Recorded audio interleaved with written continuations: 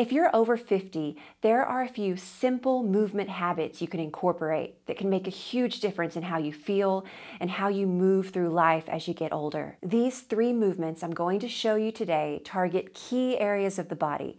And if you do them every single day, they can improve your mobility and may even be able to prevent some health issues down the road. My name is Mikah Horn. I'm a yoga therapist and the founder of Lifelong Yoga Online. So let's get right into it. 3 essential daily movement habits for healthy and vibrant aging. For our first daily movement habit, I'm going to encourage you to move your spine. There's a quote you might have heard before that says, "You're only as young as your spine is flexible." And while that might be a little oversimplified, I do agree with it in that as much as we can, we want to move our spine in all its different ways it can move, all its different directions. But if you just have a short amount of time, then we really want to focus on something called extension, specifically thoracic extension. And I'm going to show you a yoga posture for this in just a minute. When we spend a lot of time sitting or working on our computers or gardening or knitting or looking down at our phones, then we're in this slouched, slumped forward head position, and our mid-back is usually rounded. This is called flexion. And too much of this posture, this flexion over time, can lead to all sorts of issues in the body: neck pain, shoulder pain, low back pain, even cause issues with your balance. So we want to counteract that rounding so we don't lose the ability to extend and find space in our spine. So how do we do that? This is a variation of a yoga pose called supported fish. And all you need for this pose is a blanket, a rolled up blanket. Now, there's another version of this posture, supported fish, that uses blocks instead of a blanket, yoga blocks. And if you'd like to see me demonstrate that version of the pose, then I do have another video you can look at. So you can click that link right there and check that out, give it a try. But I know most of us might just have a blanket around the house. So go ahead and roll up a blanket. And then this blanket will go under our shoulder blades, so like the mid-upper back area. And I like to put something under my head as well for support. So you're gonna lie down on your back. And it might take a little finagling, a little adjustment to get this in the right spot. But you basically just want it right under your shoulders so that your shoulders can hang open, palms open. And there's like this little lift in the mid-back. So right under the shoulder blades. Now, if you have any kind of low back discomfort, it might feel better to leave your knees bent and feet planted. Or see how it feels to stretch your legs out long. So this is a very gentle, light version of supported fish. The version using blocks is a little more intense. If you do want a little more sensation, you can try that. But for most people, this will be just right. Check in that the back of your neck is long so our chin's not sticking up into the sky. And then take your arms. Like I said, the palms are open, but the arms can be stretched out or down by your sides. See what feels good.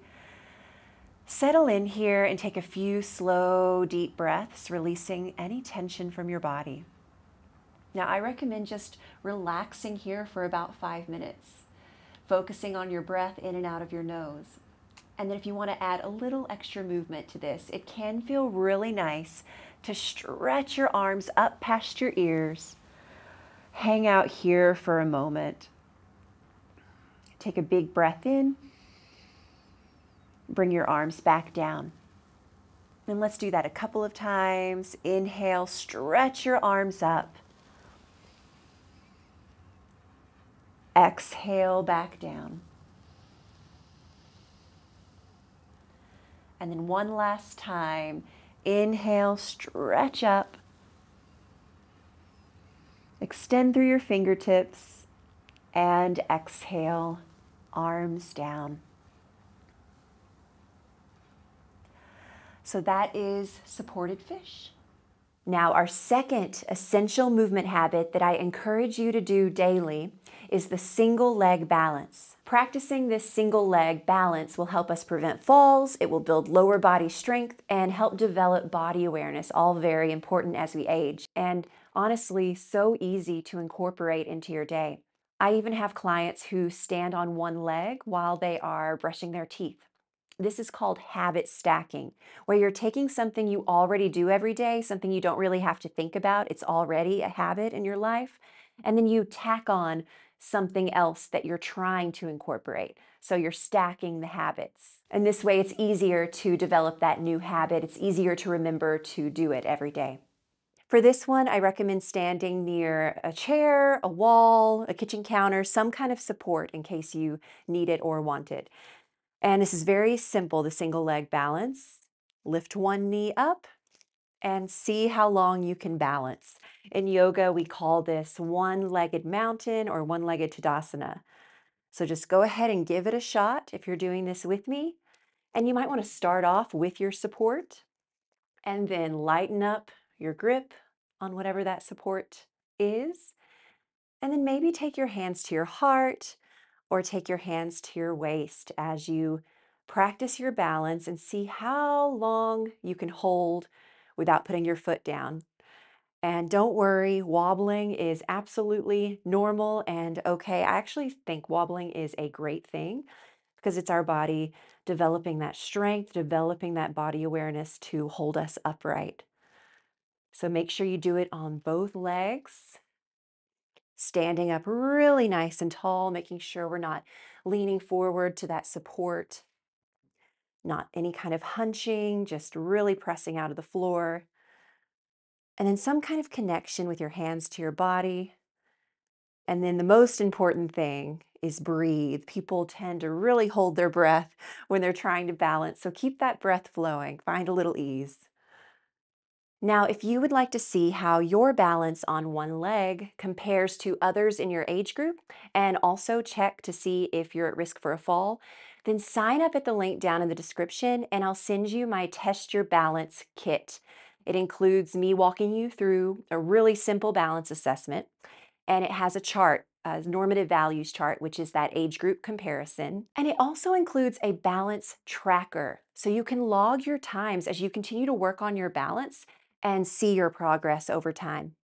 The third and final daily movement habit for healthy and vibrant aging is to practice getting up and down off the floor every single day. Even if you don't think you need this yet, every single day practice getting up and down off the ground. This will improve your mobility, your flexibility, it will build strength, and most importantly, it will keep you independent.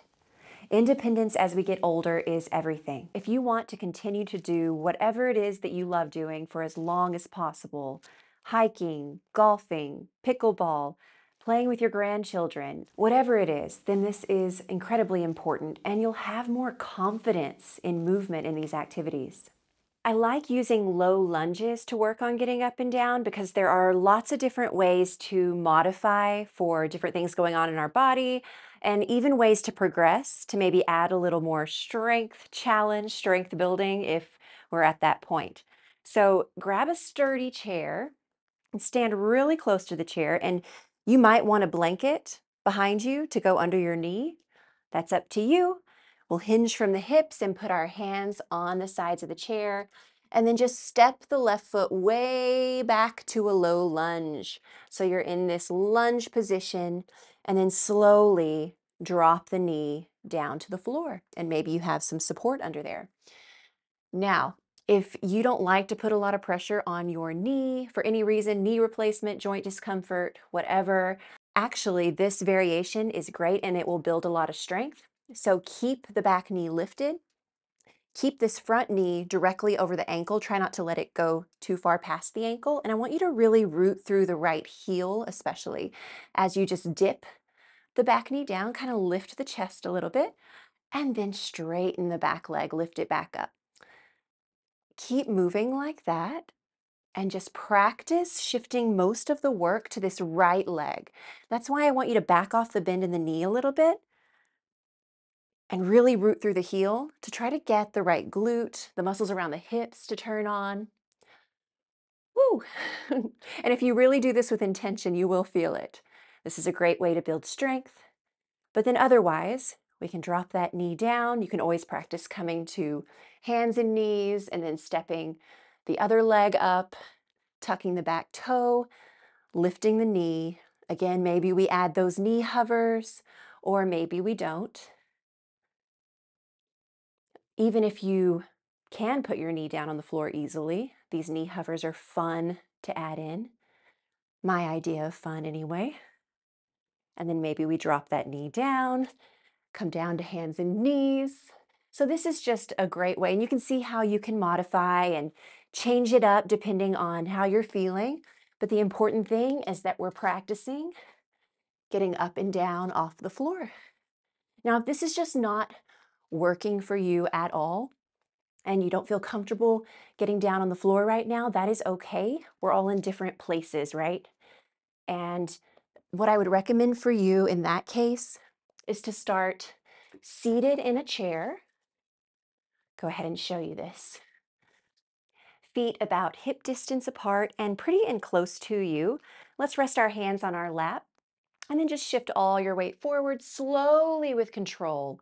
Stand up and then slowly with control, sit back down. It's important to move slowly and strongly and not use momentum getting up and down off the chair.